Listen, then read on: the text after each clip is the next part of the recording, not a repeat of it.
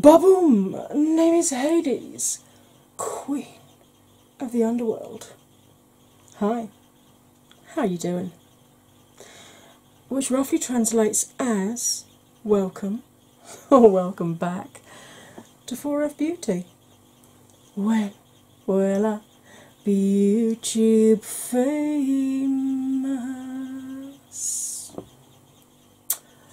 I don't know. Probably never. However, what I do know is this is another one of my What If They Were Good series, in which I've turned Hades from the Lord of the Undead to the Queen, darling, of the Underworld. I got my hair, I got my looks, kinda. I got a crown that I might have nicked from Ursula. Don't tell her, she's mean. So, this wig is shedding like nobody's business. Thank goodness I didn't pay an awful lot of money for it. However, it's a stunning shade of blue. So, if you want to find out exactly how I achieved this look and how this series even came to be in the first place, then my friend, you are in precisely the right place. Zeus has got me a cup of coffee. I really need that right now. You need to grab a drink, grab a snack, put your feet up, and enjoy. Because let's face it, it's a small underworld after all. Hey, welcome back from the intro. I feel kind of skew-whiffed. I don't know if it's my... Let's hope he knocked my thingy again. Yes, I think he has. Okay, I think we're about level. Well, that's about as level as it's getting tonight, put it that way. Oh, this is a good start, isn't it? Wiggling already. Let's try that again. Hi, welcome back from the intro. Oh Lord, I'm a hot mess tonight. Right. This is another one of my What If They Were Good series that I'm doing for Halloween. And I know Hades technically is a boy, but what if he were a Disney princess? How would he look? So that's the look I'm going for today. Obviously, I am still a teaching channel, so I am still going to be going at a speed that beginners can keep up. That and the fact that my chronic pain is currently through the roof. I'm not going to be blending at the speed of light, like Zorro or Speedy Gonzales. Oh. I've genuinely lost the plot, folks. Basically, if you're quicker than me at blending, there's a speed widget. Please feel free to use it. I won't be offended. I won't even know unless you tell me. Not even then I won't be offended. I won't banish you to the underworld. Right, let's get you zoomed in a minute. Because I do want to just talk through very quickly about eye shapes again. Now, I've got what's known, I've got deep set eyes. I have heard them referred to recently as double-lidded eyes. A lot of people with my eye shape mistakenly believe or mistakenly are told that they have hooded lids. Now, I'm going to talk you through how to work out whether you have hooded lids or deep set eyes, and then I'm going to give you a fix or a cheat for each eye look, each eye type, so you can follow any tutorial. My head's waggling around like something chronic and it's really distracting me in my viewfinder over there. I feel like David Gray. Right, let's talk you through. With my brows relaxed and looking straight forward, you can see all of my mobile lid from inner to outer corner, so I haven't got hooded lids. It's only if your static lid completely covers your mobile lid, right down to your lashes, part or all of that lid, that you have a full or a half hooded lid, or what's known as a mono or an Asian eye. Now, this is the eye that I'm blind with, so I'll demonstrate with this one. If I cover my visible mobile lid, relax your brows, and here we go, and then close my eye, you can see I've got as much lid space again that tucks back away into that crease. And if I roll it up, the brush handle. Oh yeah, I've lost the plot. And then close the eye again. You can see I've got lid space there that tucks back away as well. And it's those two bits of lid rubbing together that gives me the same issues that people with hooded lids get. I get transference of shimmer onto the upper lid. If I'm cutting the crease, I have to cut onto the upper lid, not just through the socket. And when I'm wearing glitter, even with glitter glue, I get a bare patch right through here. Now, you can still follow any tutorial with this simple little trick. If you have hooded lids, get a brush, something like this, or a pencil brush, and sketch it out on your static lid where you need your new crease to fall. Now, obviously, that's going to reduce the space between the new crease and the brow, so just use slightly smaller blending brushes than the person giving the tutorial. If you have deep set eyes like me, when you're blending a colour through your crease, stop, relax, look back, and just make sure you brought it up high enough that you can see it when your eyes are open. It's that simple. But, as you can tell, two very different ways of dealing with two very different eye looks. So, let's get round to putting some colour on. Now, with Ursula, I did my face purple. Hades is grey blue. I don't think a princess would be grey blue, so I'm going to try and recreate his skin tone and eyes into the eye look. So his eyes are yellow with a rim of red, and then he has like a smoky grey black kind of smoky eye thing going on. So I've grabbed my Anastasia Prism palette because, well, why not really? Because it's got a very nice yellow, a very nice black, and a gold if I decide I want to go that way, and a shimmery, pewtery, bluey grey kind of if I decide I want to go that way. And if I decide I want to put something that looks red-ish in, I'll add a pop of this in as well. So, shall we begin? I think you're a little bit zoomed out. Let's zoom you just a fraction more. There we go. Right.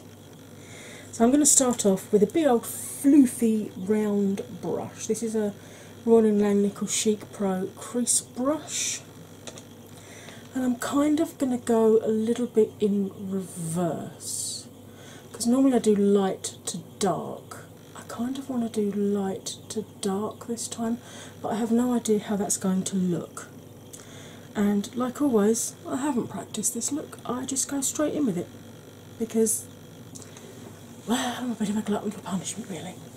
Face is wash, moisturised, SPF'd and primed, although it is currently very late, and I'm going to be taking this back off again, so I'm not quite sure why I put the SPF on, but it's automatic. Eye primer is my usual Crow and Pebble.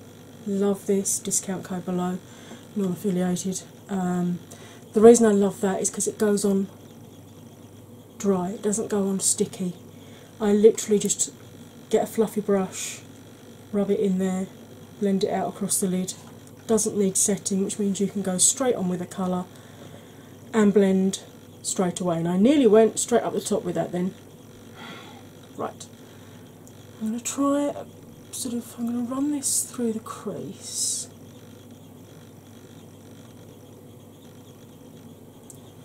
And down onto the actual lid itself. I can't see a damn thing now. I'm very much relying on muscle memory. Hey, look at that, that's not bad. This is Sphere, by the way. I love this shade in this palette.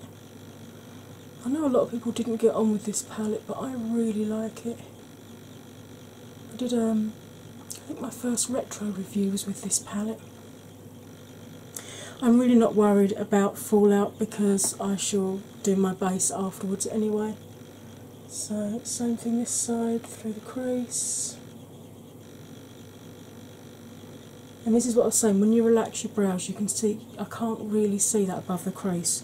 But that's fine because I think I am going to go in with that orangey shade next to kind of ring the outer edge of the yellow of Hades' eye. So I'm just really buffing that out and blending that out really nicely across the lid. I haven't decided yet whether I'm going to pop the gold on top. See how it looks when I'm done. But yeah, this was one of those ideas that hit me at sort of stupid o'clock in the morning when I was awake with painsomnia. So, you're welcome. I've got a clean washcloth here, I'm just going to clean the brush off with.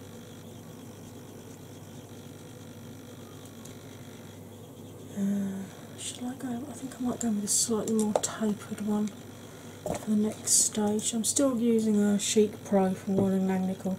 This is their eyeshadow brush. It's an oval, so I can contain it more through the crease. And I'm going to go into Satin, which is that sort of brick orange colour. And I'm going to run that along the edge of the yellow, making sure I brought it up high enough to see above my crease, which I have, and then just buff and blend that out, and then bring a little bit of it in. This is what I was meaning about colour transfer, and you can see even with a matte shade I'm getting some transference there. That's alright, we'll just bring the outer edge through a bit more.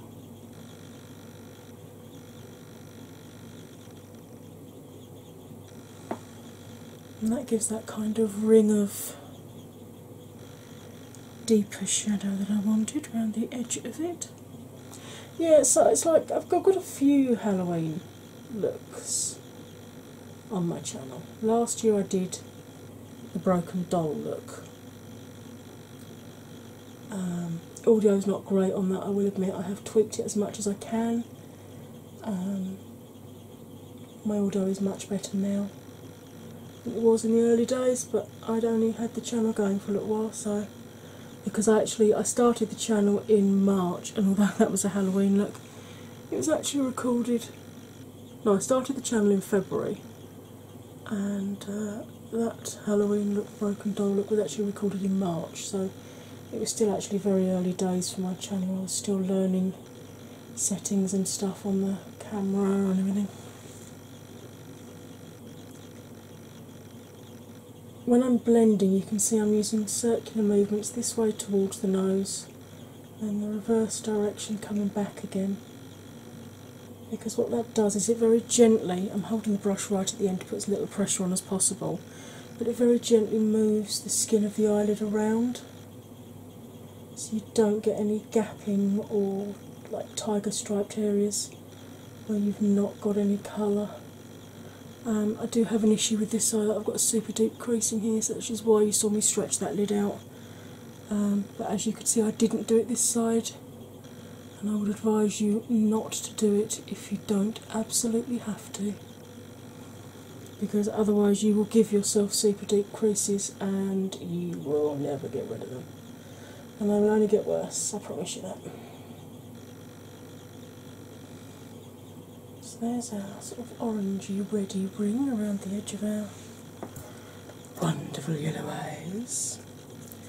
Just clean this off on the washcloth, grab a little bit of that sphere and just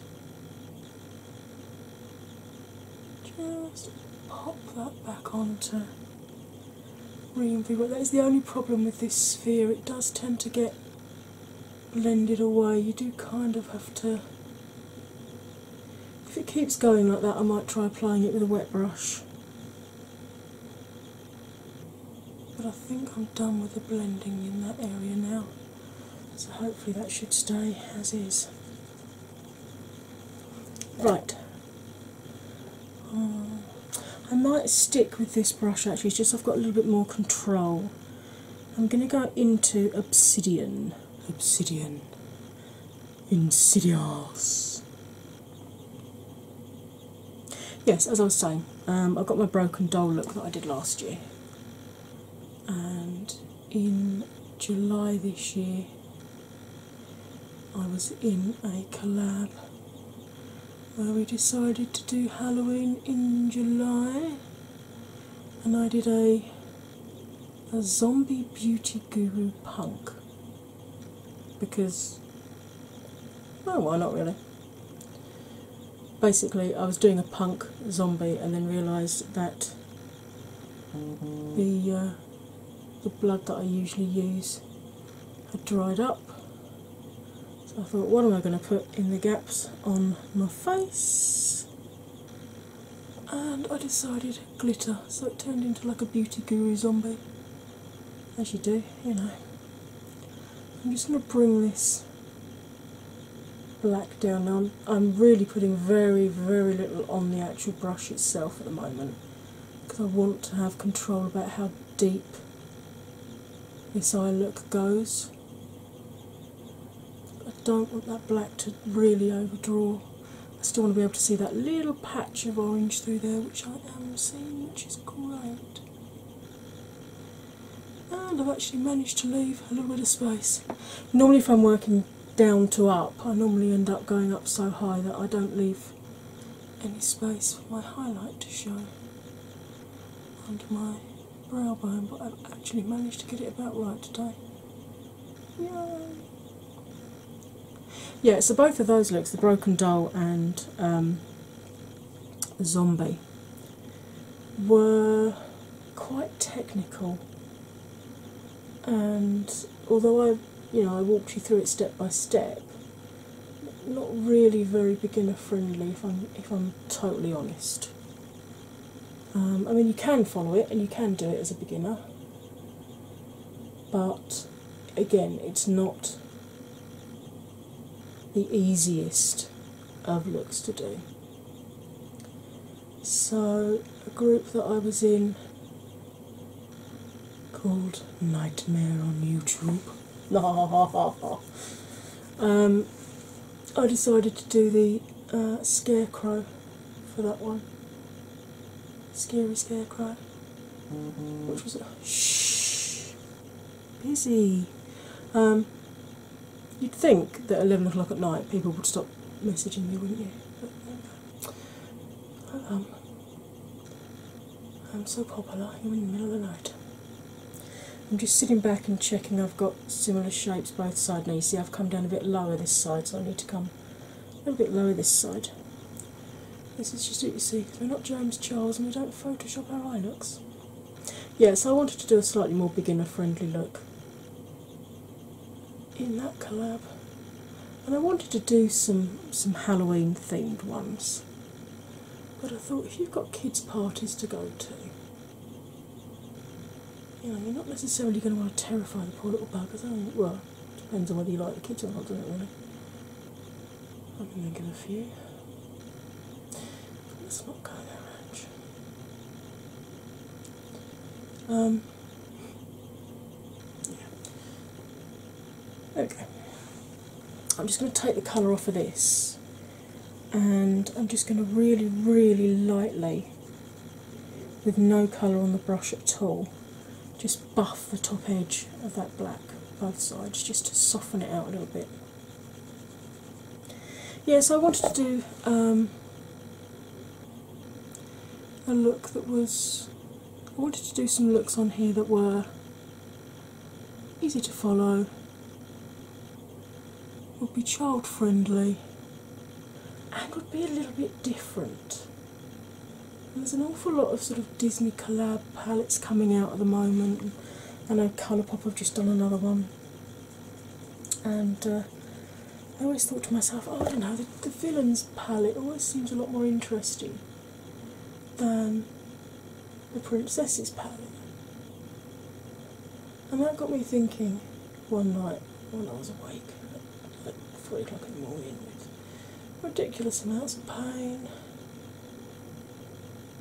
I thought, what if the villains are actually the good guys? And that's basically what started this whole thing on my channel. It could go well, it could go appallingly, I don't know. I haven't, obviously I'm recording these now and I'm editing them. I think probably the first one will have gone up by the time I'm filming 3 and 4, because I'm going to try and get 5 videos up this week if I can. I think this one's going to be number 2 in the list. just I'm going with my micellar water up here and just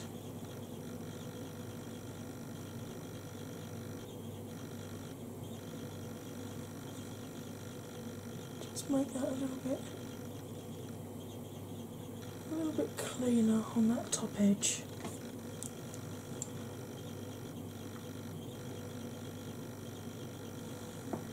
That's better. Right. I'm going to pause you while I put some foundation on and do base products and brows and stuff, and I'll be back to finish this eye look off with you.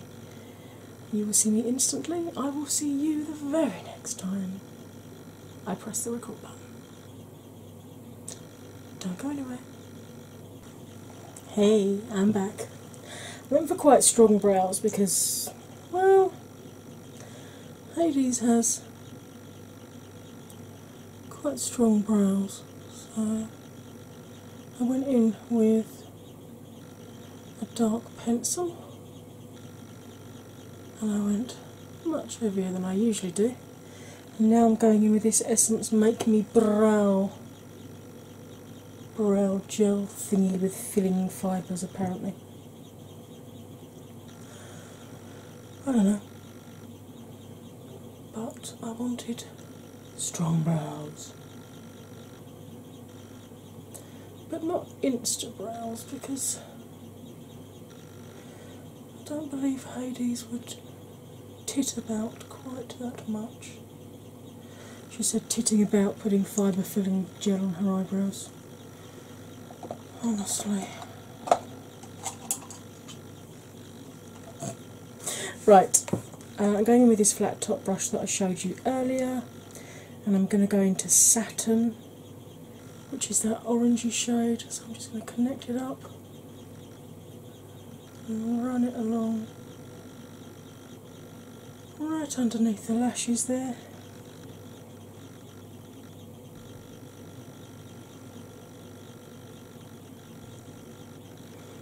I do love this palette. I really, really love this palette. I think until the more recent colourful releases, you know, the Riviera and the Alyssa Edwards, this was, I think, probably my favourite, even over the Subculture. I have got Subculture, so if anybody wants to see that on a retro review, let me know. I just think Subculture was a bit ahead of its time, really. More pressed pigments and people just didn't know how to use them at that point in time. Right, this is the brush from the Tarte Graveyard Girl palette, Swamp Queen.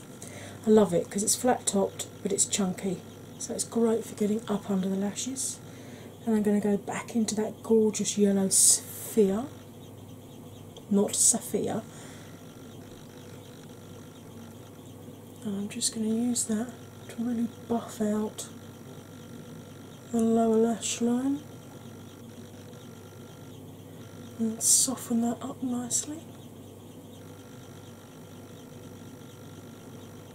like so. So if you were going to turn a Disney villain into a Disney princess, who would you choose and why? And how would you do their makeup? How would you represent their evil colours as a lovely, beautiful, wonderful, soft and gentle and liltingly voiced princess? And all that jazz. No, I'm not going to sing again. I think I've sung at you enough for one day.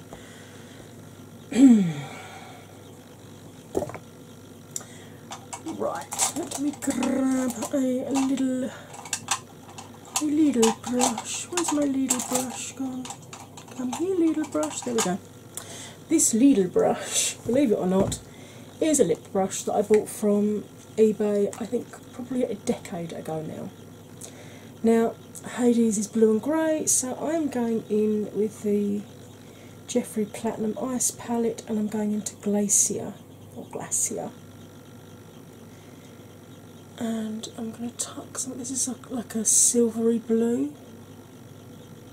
I'm just going to tuck this up under the brow. The problem with these ones is they do get hard pan, but if you scrub your brush in hard enough, you can pick up pigment, as you can see. If the hard pan gets really bad, I just go into it with got a clean spoolie here. I use this for my tart blush that's dried up. I use it for palettes that have got hard pan on them. Just scuff the surface up a little bit so you've got loose pigment on the top to pick up. Pop that into the inner corner. Line it down to meet the under eye colour that I put on. Right, I'm pausing you one last time while I stick this highlight all everywhere else. Choose a lippy, do something with my hair, and I will be back to you with the final look. I know you can't wait, and you won't have to because it's coming up now. Voila! As you can see, I went for a blue lippy. This is BH Cosmetics Metallic Liquid Lip in shade Esmeralda. I always feel like I should say it like that after watching Quasimodo.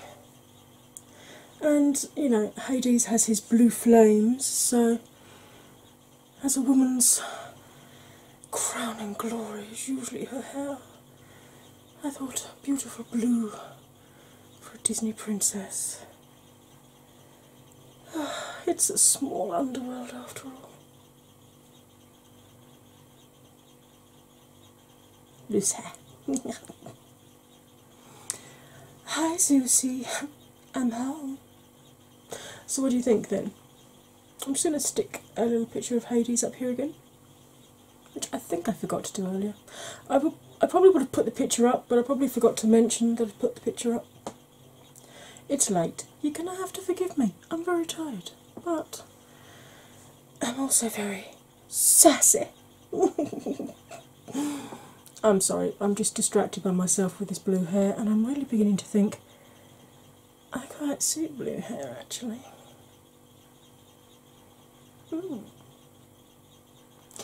Maybe Nicky Roven's got the right idea. Shave your head off and just wear a succession of wigs.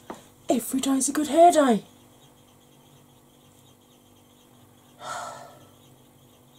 But then keeping them attached. Maybe not. Anyway, this is my what if they were good if Hades were a beautiful Disney princess. So I really hope you enjoyed this. I have no idea how well this series is going to go down. It could be a complete and utter flop, in which case you'll probably see the first one and this one, and if it's a flop, you probably won't see the next three. I hope people like this.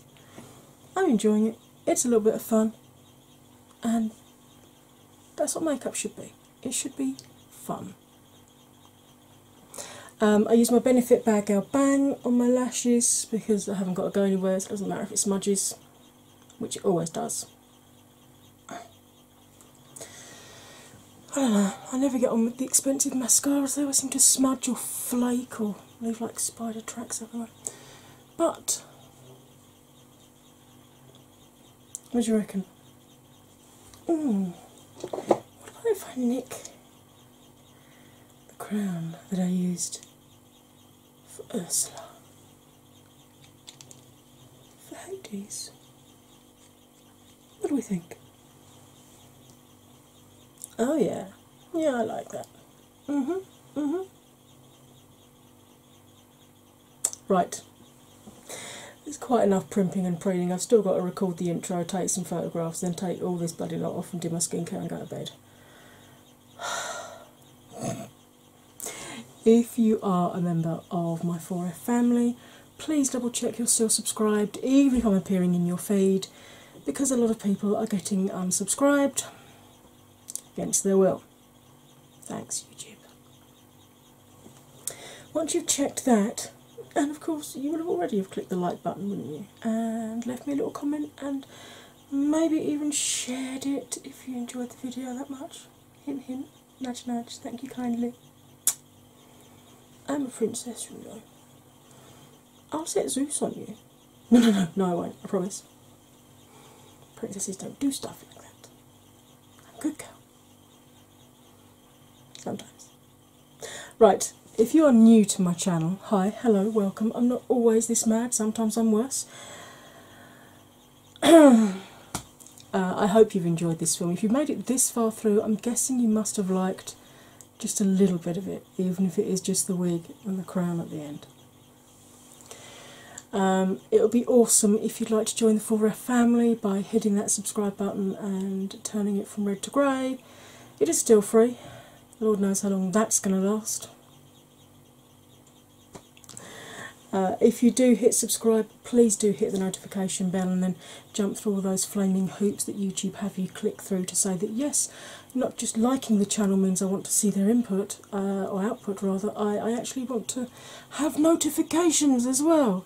Tell me when they put a new video up, please. So yeah, it'd be awesome if you'd like to join in. I've got a lot of other videos you can watch. Some slightly more sane than this, some slightly more nutty than this. A bit of a smorgasbord, my channel, you never know what you're going to get. Yes, I'm aware that Forrest Gump did not say that about a smorgasbord, but I'm being cosmopolitan, darling. And I don't mean that trashy mag. Right. That's quite enough for me for one day. So, all that remains for me to say, as ever, is you'll stay fabulous, and I'll see you next time. Bye for now. Zeus, put the kettle on, darling. Gasping for a cup of coffee over here. Cheers. Bye.